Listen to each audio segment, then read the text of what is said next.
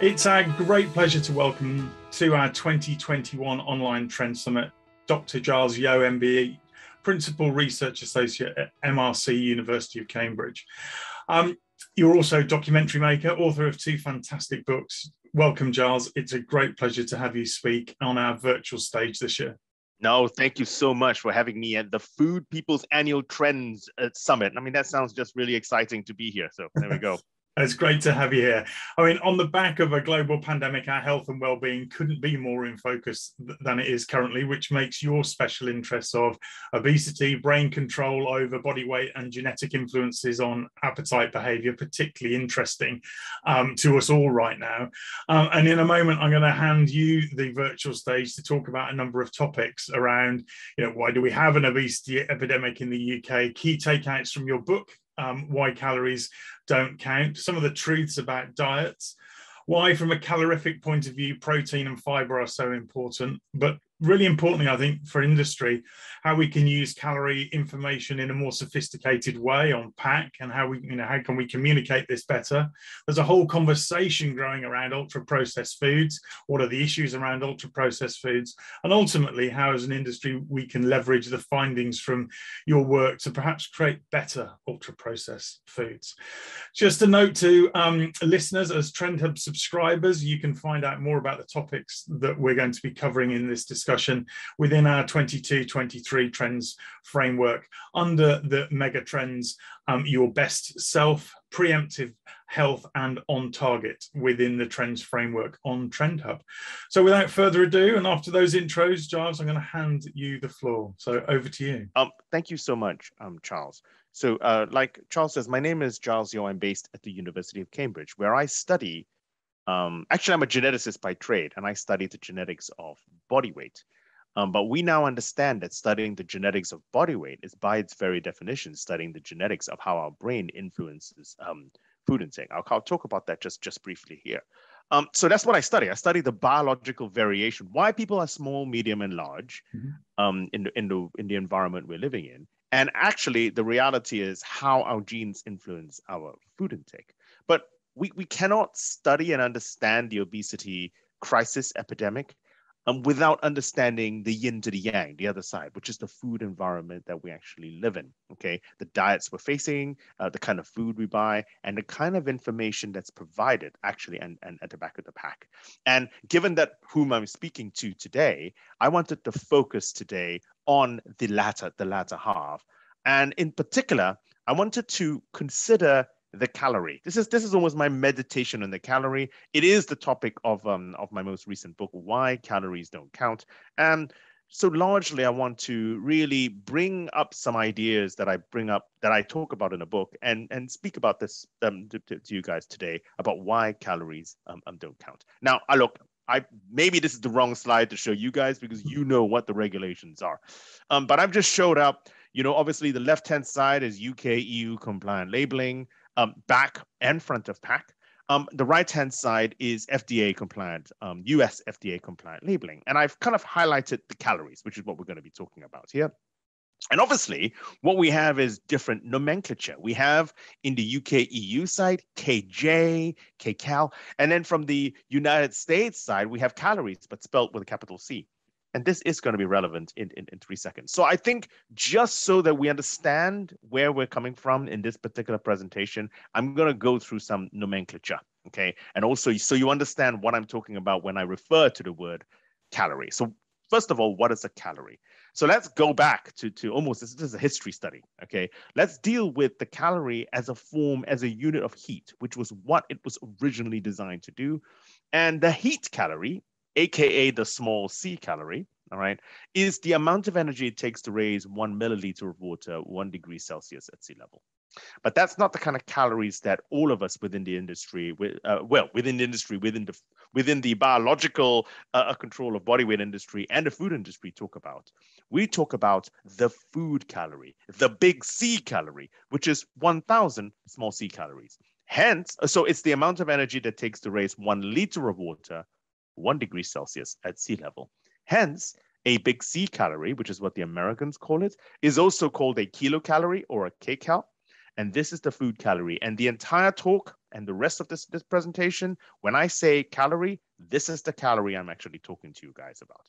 But then there's one other figure there, right? One other unit, the kJ. Well, that is the SI unit. So one small C calorie is 4.2 joules. Now, joules is the SI unit for energy. And so therefore, because a big C calorie is 1,000 small C calories, 1 kilocalorie, one big C calorie is 4.2 kilojoules or kJ. Clear as mud? There we go. Okay, so this is what we're going to be, what we're going to be talking about. So let's get to the meat of things. Why don't I think calories count? Clearly, they count to some degree. I mean, I understand, obviously, that 200 calories of chips is going to be twice the portion of 100 calories of chips. Of course it is. But so is 200 grams of chips twice the portion of 100 grams of chips. Yet, would we be sitting around trying to compare 200 grams of chips to 200 grams of carrots? No, right? Because they're different densities, they're made of different materials, et cetera, et cetera. Now, the analogy is not quite so extreme when we're talking about calories, but the analogy is there. And the reason why I think calories don't count is because A, the number of calories actually in food does not equal the number of calories on the side of the pack that you guys put on your food packaging, which does not equal the total number of usable calories we finally get out of food. And this is the concept of caloric availability. Okay, so what is caloric availability? So let's just take the simplest example of food that I can think of, sugar or sucrose, okay, which is a glucose and fructose stuck together. So if you actually had 100 calories of sugar, I would say, I don't say, I'm telling you, that the caloric availability of sugar is roughly speaking 98%, which means that for every 100 calories of sugar you eat, you are going to extract 98 calories out of energy that is usable. So that's what I mean by 98% available. So let's take an extreme example now of something which is calorically unavailable, sweet corn. Okay, corn on the cob. Now right? You eat the corn on the cob, say 100 calories, and then the next day you look in the loo. It is quite obvious you have absorbed nowhere close to the 100 calories of sweet corn. However, yet when you take exactly the same food source, you desiccate it, you pound it into a corn meal, you make a corn tortilla, you make cornbread, whatever it is, okay, suddenly a far greater percentage of the calories is available to the human body. And this is with exactly the same starting material of food, all right? The difference is in the level of what you've done with the food, how you've processed the food for that, okay? So this is the concept of caloric availability. And part of the reason why I'm arguing that actually calories make very little sense without understanding where the food comes from, without understanding what we've actually done to the food. So I think it's useful to consider how are calories empirically measured, okay? So it is still done today. Okay, exactly in this way. We have these pieces of kit actually in our labs, and it's called bomb calorimetry. So bomb calorimetry is the way we actually, is in effect a bonfire. You burn food. So you take food and you desiccate the food. The reason why you desiccate it, you dry it, it's because H2O, water, has no calorie value to human beings. If you were a nuclear power reactor, H2O would have a value, but we're not, okay? And so what you do is you put this desiccated food into the eponymous bomb, which is a sealed container, and then you carbonize it. You actually burn it. Around this bomb is a water jacket, a water bath of known volume. And literally, you stick a thermometer in, you burn the food, and you measure, well, what temperature rise do you actually get in the water? And that is the calorie content of the food, all right? It's that simple. This is 200-year-old technology. Yes, the equipment is looks a bit more sophisticated. There are computers attached, but the actual principle is exactly that. So are all calories equal? Well, they are once they are a unit of energy in us as a little poof of energy, okay, that we can actually use. But until that point, we have to fight our way in to the food to actually take it out. And we are not bomb calorimeters. We are not bonfires. And that is the crucial point that I'm trying to hammer home. So, okay, that based on that equation I gave you, that's A, right? That is the number of calories actually in food. But how did we get to B? The number of calories in the side of the pack, the number of calories you actually use at the moment. Okay, so for this, the person responsible is a chap named Atwater, Wilbur Olin Atwater, who was a professor of chemistry at Wesleyan University in Connecticut in the United States between 1880 and 1900. So this is old, okay, more than 120 years old. And what Atwater realized was the sweet corn phenomenon, the sweet corn caloric availability phenomenon. And so he was always interested in, well, how much energy do we absorb from food? And so between 1880 and 1900, and ladies and gentlemen, I want you to keep the story in your head next time you feel like complaining about your job, okay? So what he did between 1880 and 1900 was he put numerous types of food, all kinds of foods, into a bomb calorimeter, celery, banana, steak, whatever, and tried to figure out the total amount of calories in the food, the heats of combustion that's actually given off, all right? Then he fed these foods to human beings and then burnt their poop. No, I am not making this up. For 20 years, this is what he did. And in effect, what he was trying to do was, well, if you know the total calorie content that went in this way, and you know what comes out the other way, then you know what we absorbed, simplistically put. And from there, he worked out what each of the macronutrients, fat, carbs, and protein, how much was absorbed by the human being, and came up with the so-called Atwater general factors. And this is the famous numbers: 9 calories for every gram of fat, 4 calories for every gram of carbs, and 4 calories for every gram of protein. So these numbers, okay, were published about 1906, I think, something like that. It's 120 years ago, all right? These are the numbers that he published. Every single calorie count on every item of food that you guys make and manufacture and stamp have been, in effect, come from these Atwater factors. Now, there is wobble. And there's wobble for a number of different complex reasons I shan't go into in detail, but primarily due to the way people calculate how much protein there is in food. So this is the biggest wobble factor when you go, but largely speaking, plus or minus a few percentage points, 944 Atwater factors are the way we estimate the amount of calories there actually are in food today. Okay, so that's how we get to B. But you know that because you guys make food. The question to ask and the critical point and the crux of my argument is how we get to C.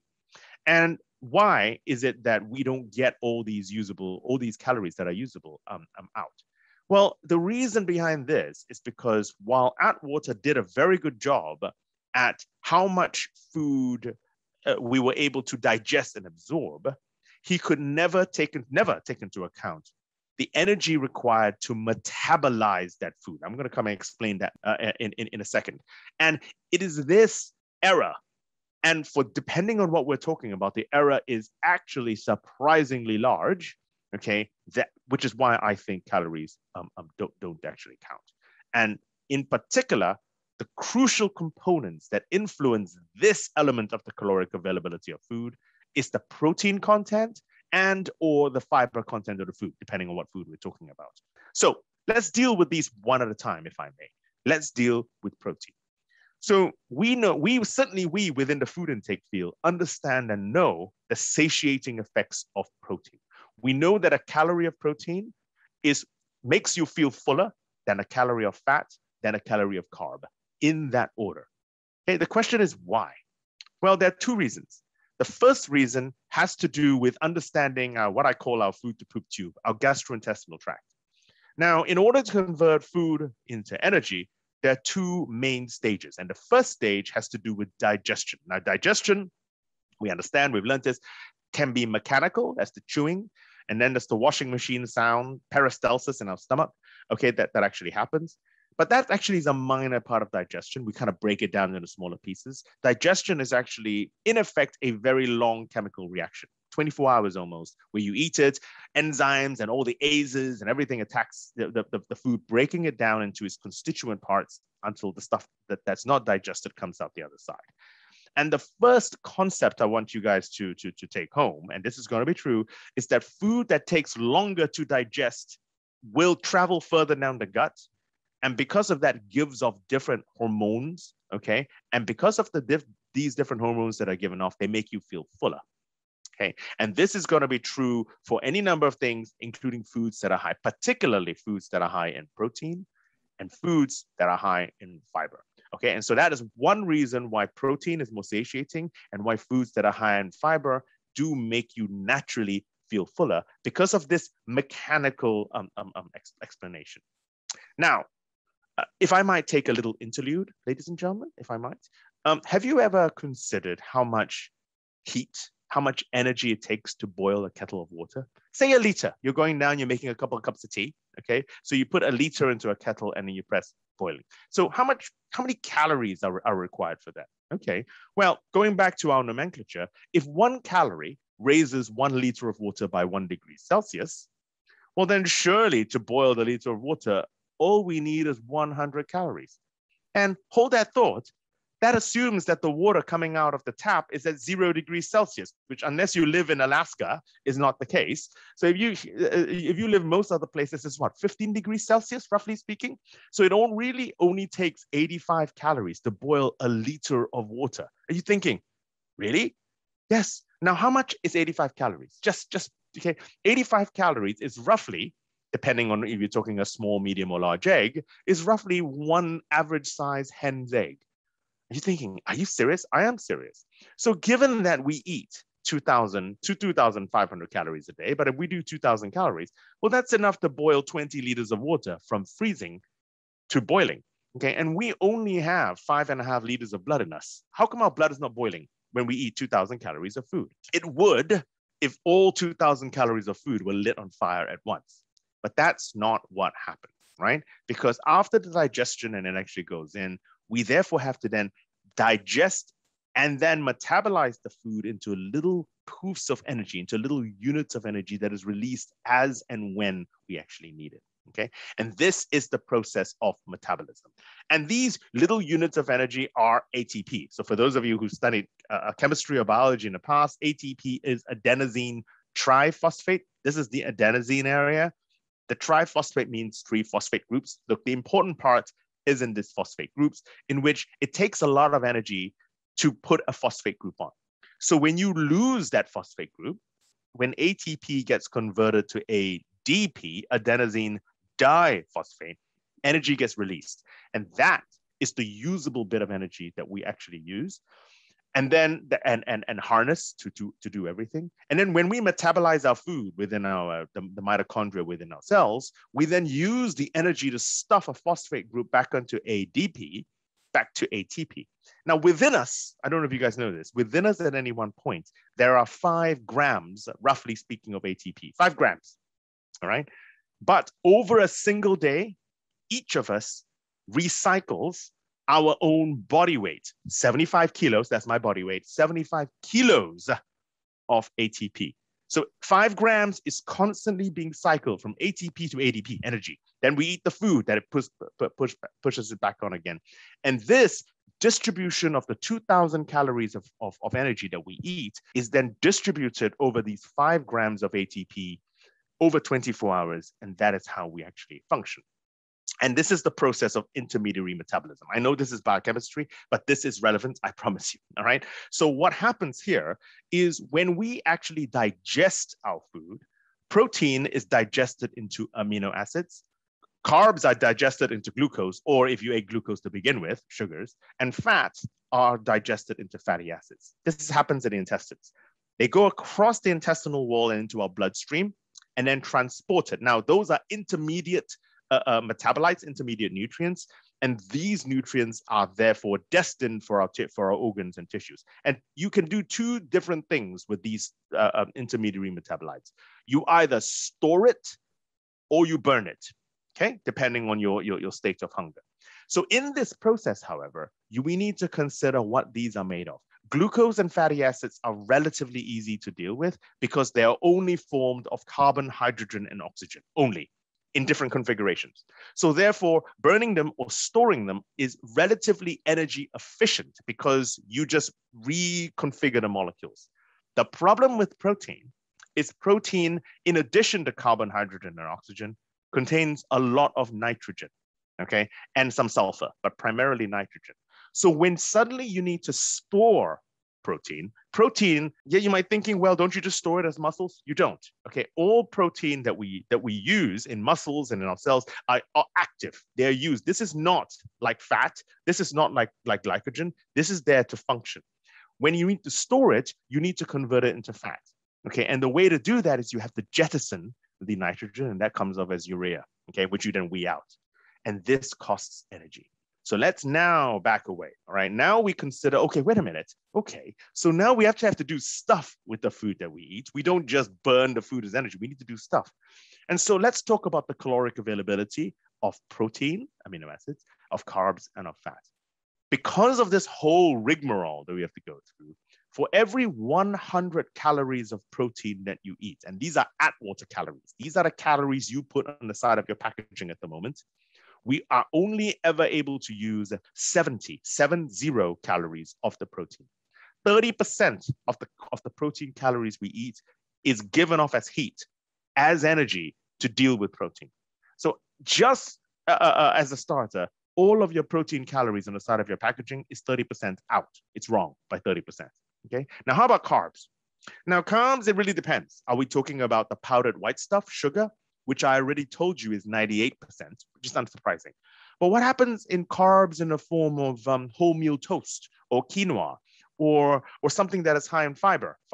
Okay. Well, that's very different. Then for every 100 calories of whole meal toast, just as an example that you're eating, our body has to spend 10 calories, okay, in order to deal with it. So carbohydrates, complex carbohydrates, pardon me, is 90% available, okay? Fat is the odd one out because fat is so energy dense. It's our long-term store, clearly. It is also very efficient to break down fat. And so we can break down fat with barely any release of heat at all for energy. And so actually fat, 100 calories of fat is pretty much 98 to 100% available. So it's nearly correct. Atwater was correct about the amount of energy we actually absorb in fat. And those are the caloric availabilities of our foods, okay? And how we're actually wrong in terms of our labelings. So now, if you actually then take this concept of caloric availability and begin to paste it on the lives that we lead outside in the environment. Okay, I'm going to start with popular diets. Then you begin to think, actually, caloric availability explains how most of the diets that work actually works. I'm going to give you an example in a second. Look, so what I study, so look, we've all seen versions of this scales of justice. This is otherwise known as the first law of thermodynamics, conservation of energy. And we can't magic energy and we can't magic the energy away. The only way for people to gain weight is to eat more than they burn. Therefore, the only way to lose weight is to burn more than you eat, okay? Now, I know what you guys are thinking. Did he just say eat less and move more? I guess I did, because it's physics. But that is the how, and that's the critical thing. Our body weight is going to be the result of physics, the how. What I study is the why. Why do people behave so differently around food? Why do some people, just as an example, respond to stress by eating, and other people respond to stress by not eating? So I'm a stress eater. My wife, the moment she's stressed, work, whatever it is, she stops eating. Oh, I can't eat anything. I've lost my appetite. Okay, why is that? It's the same hormone. It's cortisol.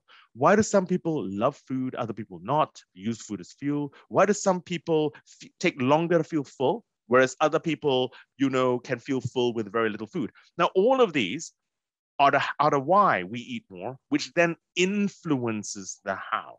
And I study the variability. And in effect, just very briefly, the reason we have an issue today is because there are susceptible people out there who find it more difficult to say no, like 5%, okay, less likely to say no because of all their genes that influence the how, okay? And in the food environment that we actually live in, this permissive environment where we actually, where there's Uber Eats and Deliveroo and all the foods are very, very available, we don't have to go hunting antelope, okay? So suddenly, if we feel even a little bit peckish or a little bit hungrier, that we are able to go out and actually get these foods, okay? And this is part of the reason actually of the obesity epidemic that we're living in. So in effect, all diets that manage to create a calorie deficit and energy deficit is a diet that works. So if you actually take every single diet out there, and I've done this, okay, and studied the mechanisms of how they work, their actual mechanisms, not what they say on the side in their website or their brochure, okay, then actually there are three key components to a diet that works, that gets you to eat less. These are going to be diets that result in caloric restriction, diets that are high in protein, and diets that are high in fiber. And these, incidentally, are not mutually exclusive. So you can have a mix, mix of both, all right? So diets that are that have to do with caloric restriction can be low-calorie diets, shakes, or intermittent fasting. So these are easy to understand. They don't disguise what they're doing. They're saying, eat less, okay, that's fine. But then the most popular diets don't actually do these, because these are very, very A, boring, and B, unpleasant. Unpleasant because people don't want to executive decision eat less, typically, all right? But then if you start painting some backstory, okay, onto the diets, then people become more interested. So high protein diets, just as an example. So how high is high? My understanding of the industry is I don't think there is a standard for what high protein actually means. You can have protein enriched, but looking at the literature for what people are doing for the studies, we're looking at greater than 16% of the total energy is from protein. Okay, this is what I define as high protein. And if you then begin to look at some of the diets out there, a lot of the popular diets are now hashtag LCHF. Low carb, high fat diets. I've listed a few of them here. And this is in order of severity of carbohydrate restriction. So we start with Atkins, people have heard of before, Dukan, Southwest, Keto, Carnivore, the ridiculous carnivore diet. Okay, now you see that I'm saying these are high protein, but protein doesn't even get mentioned in LCHF. It's low carb, high fat. Yeah, but when you remove energy from carbohydrates, you have to replace the energy with something else. And you replace part of it in fat, but actually fats are quite, in of themselves, quite unpalatable. You don't eat a stick of butter by itself. You put it on toast, you put it on carbs. So people, if you remove the carbs, typically replace a lot of the calories with protein. These are high protein diets. And high protein diets work because why? Because proteins take longer to digest, making you feel fuller, and take more energy to metabolize, thus making you feel fuller, thus you're absorbing less calories. Then there are LCHF diets, but with hugely complicated backstories, such as gluten-free. I'm not going to go into this detail, guys. Celiacs, please stay away from gluten because you're allergic to gluten. There are people, genuinely 3 to 4% of the population, that are intolerant of gluten, and this can range anywhere from being slightly farty to significant gastrointestinal distress. Stay away from gluten. But if you can digest gluten, and that's actually the majority of us, 95% of us, dude, okay, if you go gluten-free, you are in effect going low carb, therefore you're having more protein.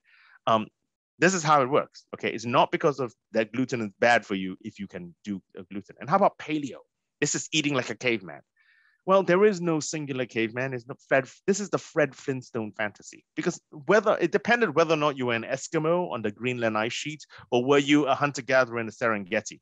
You'd be eating what was available to you. So this, however, because of the Fred Flintstone fantasy, paleo diets are high in protein, which is how they actually work. All right. So how about fiber? Now, one of the things which I do is I present documentaries for the BBC, and I present something called Trust Me, I'm a Doctor, where I was asked about the health benefits of being on a vegan diet. Okay. Now, there are ethical and there are environmental reasons that people choose to be vegan. And these are entirely legitimate to talk about, right? But this is a health program, we were dealing with it. And I went plant-based. I didn't go vegan, which means that I ate whole grains and lentils and peas, and I didn't eat chips, okay? And actually, being plant-based was, for me, particularly good. I ended up losing about 4 kilos, 10, 11 pounds, and my blood cholesterol levels actually dropped. But the question is why? Why did I lose the weight? Because the caloric availability of plant-based foods is very low. Why? Because of the presence of fiber. You have to eat a lot of lentils to match the calorie content of a steak, ladies and gentlemen. And there's only so much time in a day you can chew, right? But for that. So I lost weight because I ate less, because your body has to deal with the fiber to extract calories. So if you now take that lesson and look at high fiber diets that actually are out there, These are the low GI diets. This is the orange juice versus the orange phenomenon. Okay, where it's exactly the same food, exactly the same amount of sugar, exactly the same amount of vitamin C, but one has fiber and the other one doesn't. Yet the glycemic index of orange juice, which incidentally has the same amount of sugar as Coca-Cola, just pointing out, okay, that's not any better than anything else. But because you eat it in the form of an orange and your body has to fight through the fiber in order to, to extract the sugar, okay, you actually take a longer time to actually absorb the sugar. Plant-based, I've explained why. Mediterranean is not plant-based, but you eat lots of whole grains. And then there are, once again, with the typical backstory, you have plant-based diets with a complex backstory. Ridiculous alkaline diet, guys, nothing you eat will change the pH of your blood. Nothing. I can just guarantee you that. But it works and people stick to it because people consider meat and dairy products alkaline. What this means is alkaline diet is a plant-based diet. Same for the cert food. This is the thing that Adele was on, right? She came back half the woman, but more of a woman. Really annoyed me. But anyway, leaving that aside, cert food, if you look at it, is a very restrictive plant-based diet. So then we're going to talk about, just very briefly, I realize I'm about to run out of time. Let's bring it all together, okay? Because obviously I'm talking about protein, I'm talking about fiber. How does this impact you? Okay, because you guys manufacture food, you make food. And a lot of your food is what people would call ultra-processed foods. And at the moment, there's a lot of discussion going on about how terrible that this is the evil of the food industry. Okay, what is the issue? Ultra-processed foods. Ultra-processed foods are naturally, because of the processing that is required to produce the food, is naturally lower in protein and fiber. Hence, they're very calorically available. And because they typically lack flavor, you have to add flavor back in, which comes from sugar, fat, and salt, the holy trinity, okay? So ultra-processed foods tend to be lower in protein and fiber, but higher in salt, sugar, and fat. But why does it exist? Why do ultra-processed foods exist? Because of the industrial processes, economies of scale, length of shelf life, they are cheaper, and they have played a role in keeping the 7 billion human beings on this earth alive. All right. And not only that, they're cheaper.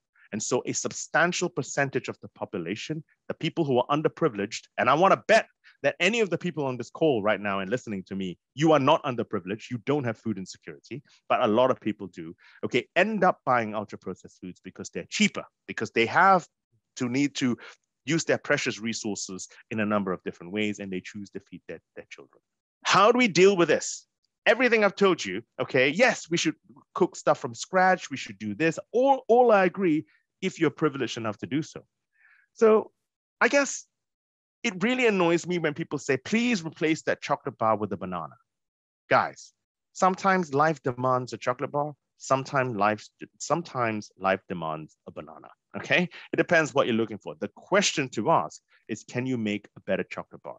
Can you make an ultra-processed food which is higher in protein and higher in fiber, okay? Because if you do so, then if I'm in a chocolate bar mood, a frozen lasagna mood, a flapjack mood, then I can choose something which is going to be higher in protein, nuts perhaps, okay, higher in fiber, more dried fruits perhaps, okay? And therefore, if I'm in a chocolate mood, I still fulfill my chocolate desire, my chocolate requirement, without necessarily needing to have a banana, which would not have fulfilled my chocolate requirements. So can you guys do better is my question. And I think you can. I think you can, because the reformulation required, you guys, the biggest brains in food manufacturing, I can't imagine that you guys cannot figure out a way of stuffing more protein and fiber into the food that we actually had. So look, my last two thoughts, then I'll shut the hell up. Is it true that the vast majority of non-communicable diseases are diet related? Yes, it is. This includes obesity, and its various sequelae, such as type 2 diabetes, certain heart diseases, certain cancers, et cetera, et cetera. Okay, we've all heard this is true. So clearly we need to fix something about the food environment we're actually living in, but we're not going to do it through fear. Okay, at least I don't think so. What do I mean by fear of food, incidentally? I hope Gwyneth Paltrow is not on the call, but I'm not making this up. Okay, so her lifestyle page is encouraging achieving your leanest livable weight.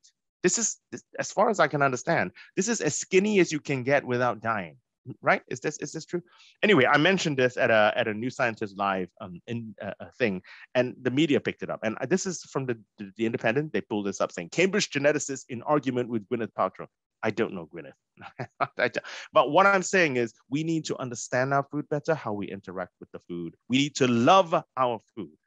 For some people, we just need to eat a little bit less of food. So why don't calories count? Because crucially, and this is the crucial bit, we eat food. We do not eat calories. Okay. Our body extracts the calories from the food. And if you focus on health, your weight will take care of itself. So ladies and gentlemen, look, this is my book. Why calories don't count. So what should we be counting in case of calories? These are my take-home points. 3 numbers I want you guys to think about. 16. And this is the sweet spot, I think, of energy we should be trying to get from protein in our diet. Not only steaks, beans, tofu, plant-based stuff, a mixture of proteins that are going to be available, 16%. Next number, 30. These are the grams of fiber we should be shooting for. On average, in the UK and North America and Western Europe, we're only reaching 15, 16 grams, maybe. We need at least 30, the more the merrier, 30 grams. 5, and this is the percentage of free sugars. This is sugars that are added, the powdered white stuff, or from honey, from agave nectar, from maple syrup, blah, blah, blah, as opposed to fruit, as opposed to sugar tied up in food. You want to reduce and keep free sugars to less than 5% of your daily energy intake. And finally, please consider for your health and for the environment, meat-free days. I'm not countenancing everyone necessarily going vegan. I'm not vegan, okay? But 2 nights a week, maybe, I eat plant-based foods. Consider meat-free days. Wow. Giles, a huge thank you from Team TFP and the 2021 Summit audience for helping us to think a little differently about the types of food we eat, rather than just the calories, how they're made up, the calorie composition, the important role of fiber and protein in that mix, and perhaps how we can think about calorie information in a more sophisticated way, and at least starting to point us in the right direction of how we can develop better ultra-processed foods. Thank you, Giles, for joining us today, and really thought-provoking keynote. It's a pleasure to have you join us. Thank you so much, Charles.